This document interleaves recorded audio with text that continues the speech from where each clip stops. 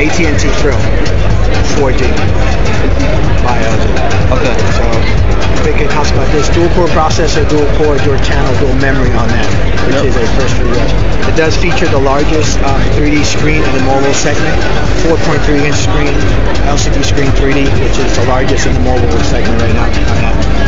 Cool thing about it is you can look in the back, just like you did on the G Slate. You got the dual cameras here for the 3D recording as well, and you got the front-facing camera 1.3. Unlike the Slate, on this one you won't need your 3D glasses.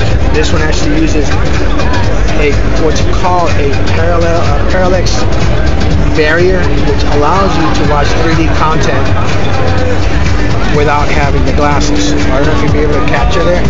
You'll probably see it, but not on your camera. See the 3D on there? So what it's using is a parallax barrier. It's basically two colors that are built into here with a parallax barrier, which actually lets your mind look at it in a different way, which will allow you to see it red and blue without the glasses, and it gives you that 3D concept as well. I see.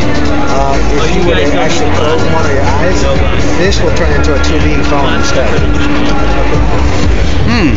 Right. So when you have your two eyes looking at it, it's basically that parallax barrier. It allows you to look at it in two different colors without you knowing it, and it gives you that illusion of the 3D as well. Right.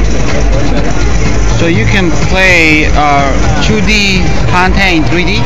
You can play 2D content and it'll play it back on 1080p, and your 3D content you can play it back and it'll play in 720.